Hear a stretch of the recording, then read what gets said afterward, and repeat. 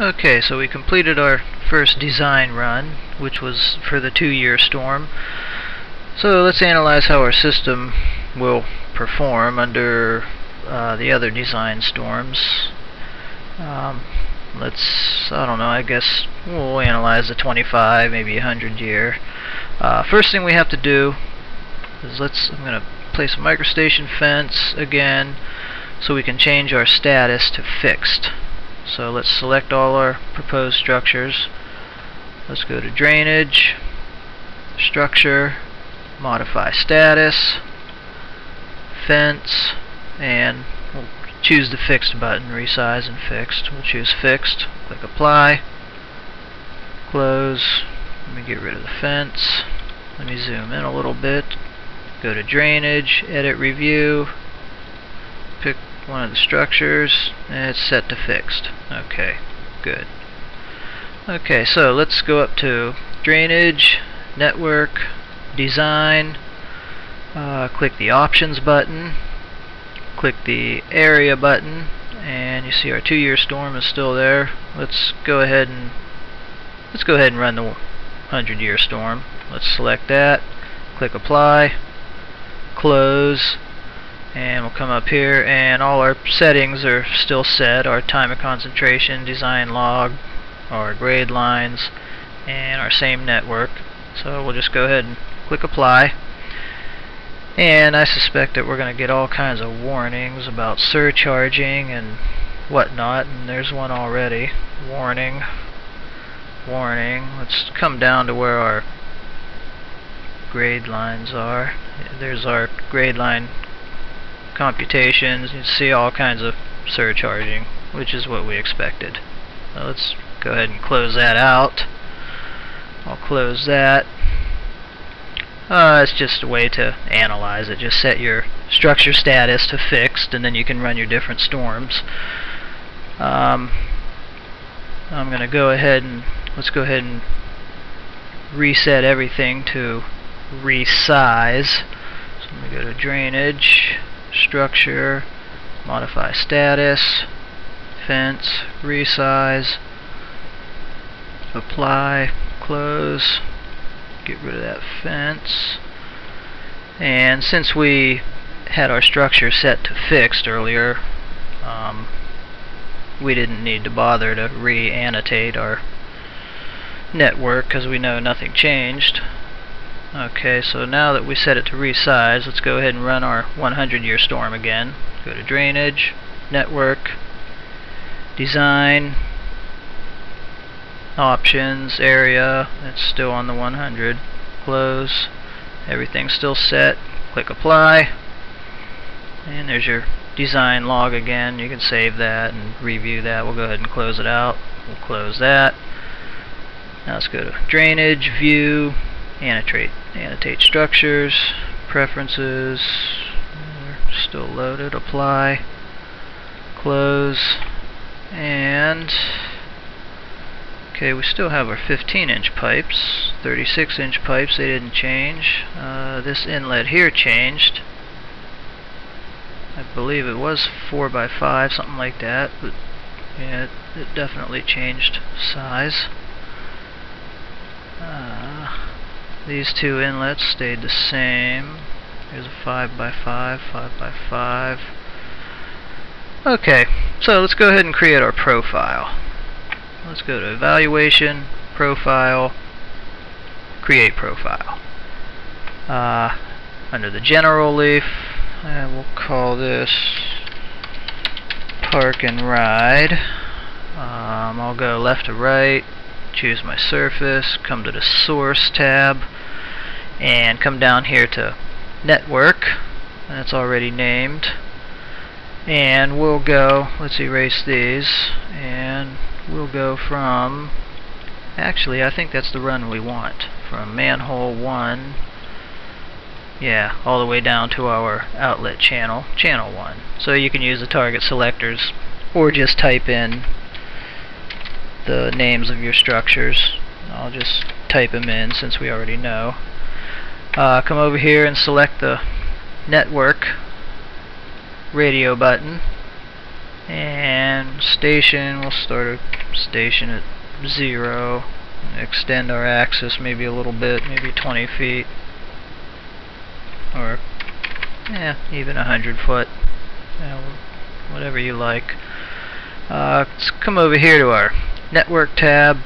Let's enable come down here to the grade and branch lines and enable our hydraulic grade line and our energy grade line, so those get drawn in the profile.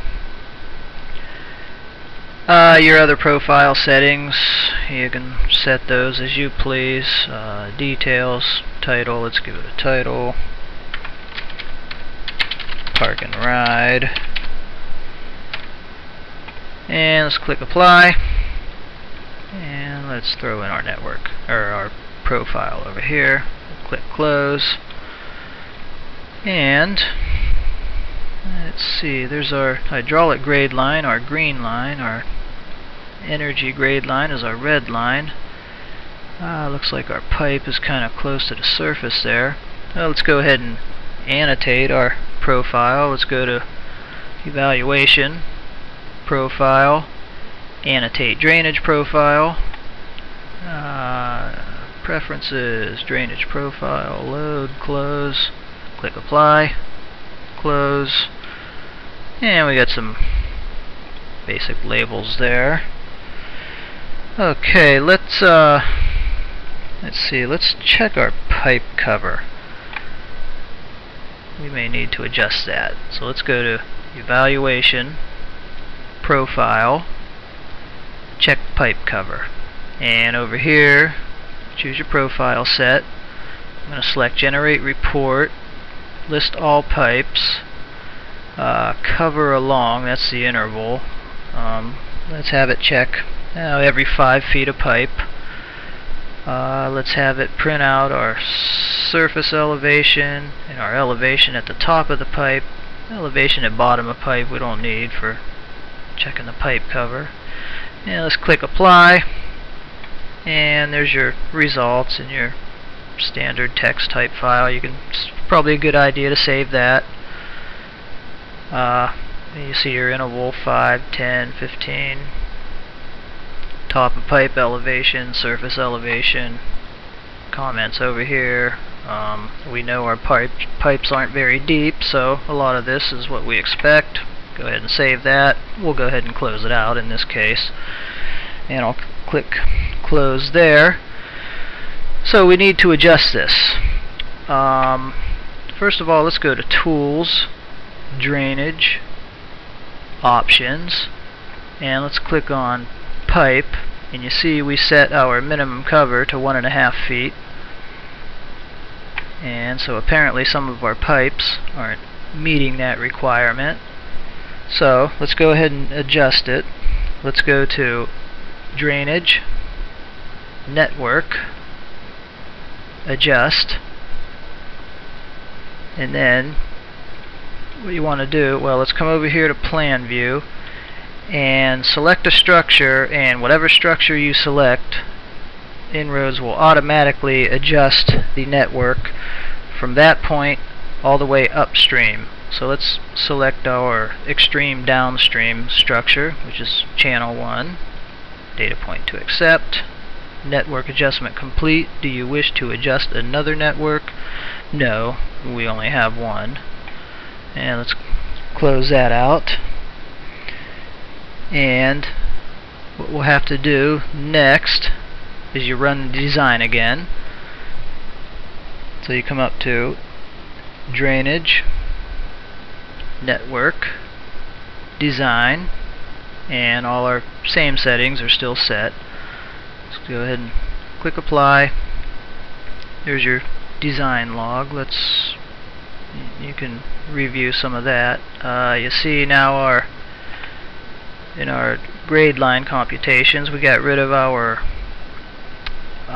all those warning messages. We'll go ahead and close that out. Click close. Now let's come over here to our profile, and we want to adjust our profile. So let's go to evaluation, profile, update drainage profile. Of course, choose your profile set, update our grade lines, and we'll click apply, and you saw the pipes all dropped, and that's based on the minimum cover that we had specified earlier. And now we need to adjust our channel, because that doesn't automatically adjust. So let's go to drainage, edit, review, and let's select our channel, data point to accept, and I'm going to hit the edit up button, which is our last pipe in our network, and I'm going to note the invert out, which is 171.61. Let me hit edit down, and I'm going to select my invert out so I can edit my invert in.